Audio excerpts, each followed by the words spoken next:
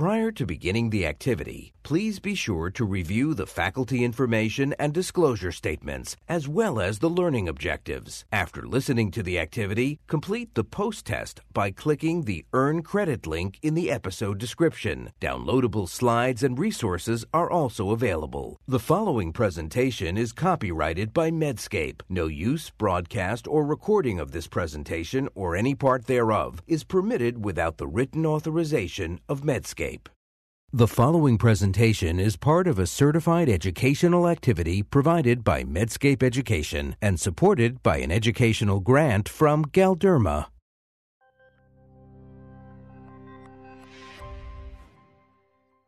Hello, I'm Jerry Tan from Windsor, Ontario in Canada. I'm a clinical dermatologist and adjunct professor at the University of Western Ontario. Welcome to this program entitled The Burden of Acne Scarring of the Face and Trunk. Joining me today is Professor Lawrence Eichenfield, who is Professor of Dermatology and Pediatrics at the University of California, San Diego School of Medicine. Welcome and thanks for joining me, Larry. Acne scarring can affect acne patients across the spectrum of acne severity. Even patients with very mild acne can be affected by scarring. The adverse impact of acne scarring on quality of life can be significant, and it can be lifelong based on self-image issues, embarrassment, and frustration. In addition, it can also be problematic for those affected because of stigmatization and attribution of negative traits by others. Larry, can you help by reviewing the factors that lead to a higher risk of acne scarring? Sure, Jerry. I sort of translate the risk factors into what am I looking for when I'm entering a room with a patient with acne. And so I think the first thing is going to be the severity of the acne. Someone who has more acne, and especially more inflammatory acne, may have more chance of scarring. And that includes both facial and chest and back disease as well.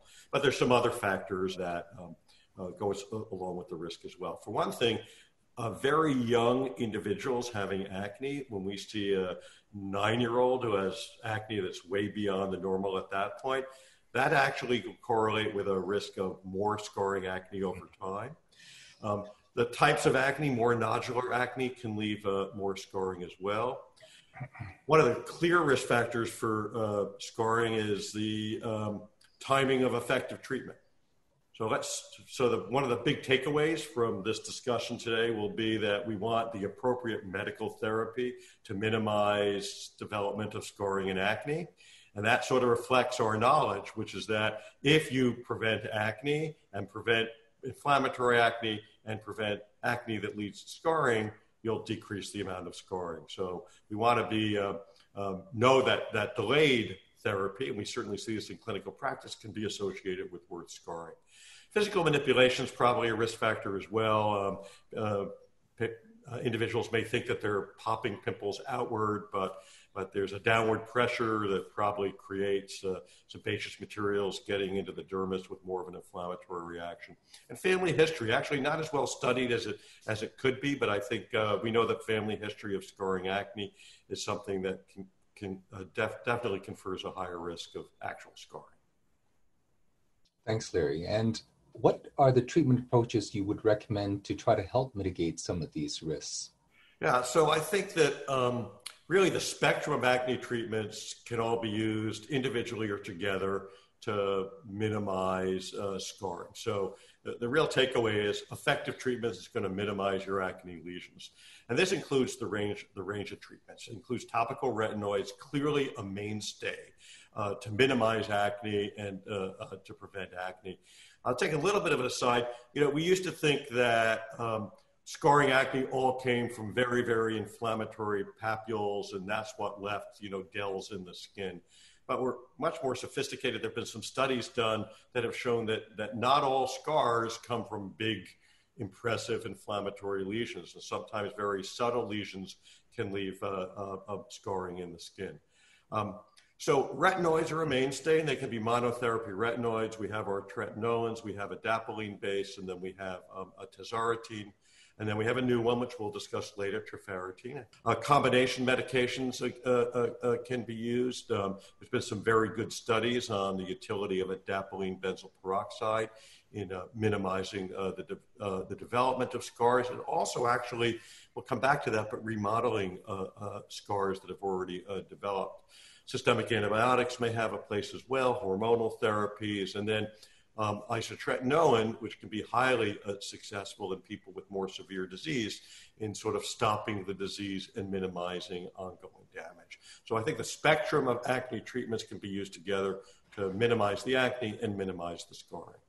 I absolutely agree with you, Larry. The issue has been, and one of the questions that comes up regularly is, are there any measures to prevent the development of acne? And I agree. I think there are no proven measures to prevent development, but there are a lot of interesting observations that might be of value in exploring this aspect further. I wanted to ask you, as far as acne goes, are there newer treatment options becoming available? Yeah, so that's one of the interesting things. We're excited now that we're getting some new products. So I think across the spectrum, let's start with systemic antibiotics. There's a new oral antibiotic called sarecycline. It's a sort of new generation of cyclines. We haven't had, it's been decades since we've had a new agent. It's nice to have that. And that's in addition to our normal traditional tetracyclines. There are some newer topical retinoid, therapeutic. There's a new minocycline foam that's been released. Interesting to try to get way or beyond some of the side effects that we might see with systemic minocycline. Try to have it as an antimicrobial topically, though with any antimicrobial other than benzoyl peroxide, you can worry about bacterial resistance coming over time. And then there's a new interesting product, clascoterone, which is essentially creating a product that is androgen antagonist. So it's like you think of hormonal therapies where we try to influence the androgen influence at the receptor level and influencing the sebaceous gland follicle and the development of acne. And clascoterone actually competes with dihydrotestosterone in terms of the binding of androgen. This is a topical, not yet released, but the studies were interesting. It's something that could be interesting to put in our armamentarium. But I'm going to put it back to Jerry and say, you want to tell us a little bit about therapeutic and a brand new type of retinoid? Yes, thanks, Larry. Triferritine was developed as a very specific, very selective RAR gamma retinoic receptor molecule. And through its phase 3 development studies, it had met its efficacy endpoints in terms of global assessment success as well as lesion improvement success. But the really unique thing about this particular product and the trials that support this product are that it wasn't just used on the face, it was also used on the torso, the trunk. And that area to be studied to this level of credibility and to be then evaluated and critiqued and eventually approved by the FDA, I think is a real landmark in terms of the design of the study for a topical medication. Topical medications have typically been focused on facial application and targeting of facial acne. This one evaluated not just facial, but also truncal acne and meeting its endpoints in both facial as well as truncal acne improvement. So it was approved by the FDA in the fall of 2019, and it's now commercially available in a number of jurisdictions, including the US.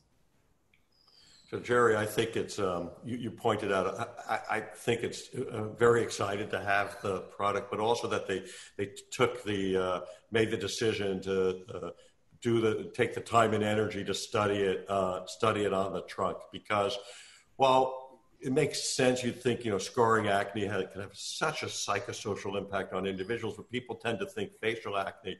But, I have a very large adolescent acne practice, and the chest and back acne is a big deal for both our females and males. So our females, they'll, commonly wear, even without a bathing suit, their chest is exposed, their upper back's exposed. The males are many times doing sports and stuff, they'll take their shirts off. This is a big deal. It brings a lot of sort of a shame or discomfort and it impacts their relationships with other people. So I think having a retinoid that's targeted towards the trunk is something that I'm really excited to have in our armamentarium. And it's interesting because we know that truncal acne affects at least half the patients who present to us with facial acne. But it's been so understudied in the past. So I'm glad we're now shedding more light and trying to help patients that way also. Yeah. So I'll point out that it is a strange thing that we don't really know why it is that some patients come in with tremendously involved facial acne and not much on the chest and trunk, and others come in with everything involved, and others come in with like very little facial acne and chest and trunk. We've been doing acne a long time. You think we know what the predictive factors are, but so there's a lot of work to do yet. Totally agree. And speaking about acne and also the sequelae of acne, including scarring, could you help review some of the device-based and otherwise procedural-based treatment options for patients presenting with scarring? I'll start with the takeaway. The takeaway is that we want medical therapy to minimize the development of scarring acne. But there's a huge set of techniques, some of which are incredibly helpful at modulating already established acne. So first of all, retinoid combinations and retinoids themselves can remodel some acne. There was a really good study done with a combination of benzoyl peroxide, adapalene. It was which did a very good job at showing that with the use, it was a split face study. They showed that they decreased the development of scars with that combination as compared to vehicle, but they also decreased the number of small atrophic scars or medium-sized scars. So there's some degree of remodeling that can come with just medical therapy, especially with retinoid combinations and retinoids. But the surgical side, fractionated CO2, there's subcision where you sort of lift up the scar. There's the use of trichloroacetic acid, which we call the cross technique, where you're sort of poking in and causing inflammatory reaction. There's a variety of surgical techniques with excisions of scars. And then there's stuff that who knows how well it works, including microneedling, PRP. I think there's a whole set of procedural dermatology that can really help with acne scarring, and I think rather effectively, and can really help individuals' psyche if they've had scarring acne. But the big takeaway is that if we do a really good job with our medical acne management, we won't need that, and that's a much easier way to manage patients. I completely agree. And, it's based on the notion that no acne, no scars, or treat acne early, minimize scars. And your comment about the Oscar study, the fixed dose combination of adapalene BPO, brings to mind another study that was done just with adapalene by itself in patients who only had acne scarring, no active acne. So the question then is, in the presence of acne scarring, atrophic acne scarring, can a topical retinoid make a difference to the scars? And this was a study conducted at Johns Hopkins and published about 2-3 years ago that demonstrated that over a course of 6 months, adapalene 0.3% improved the clinical appearance of the scars so that the overall scar global assessments were markedly improved. And importantly, they followed up with immunohistochemical studies that demonstrated an increase in pro-collagen and collagen levels underneath the skin. What that suggests to me is that in patients who have scarring, using a topical retinoid is really important for 2 reasons. One is you can start by helping them with their scars right off the bat. Number 2, and some of the reason for that is because of collagen formation, probably elastic tissue formation, and then deposition of hyaluronic acid /glycosaminoglycans, because we know those are all retinoid effects on the skin. But the second and really other important point that maybe isn't clear is that once your fibroblast machinery is turned on to make dermal matrix, and then you add on other repair mechanisms, microneedling, radiofrequency microneedling, fractionated lasers, and so forth, perhaps as your factory is turned on, now you're going to drive it to work overtime and generate even more repair capacity. So I think that's where the topical retinoids have an unmet need, previously unknown, that we could use to the advantage to help patients improve their scarring even more effectively, whether it's by itself or in the context of using some of these procedural treatments.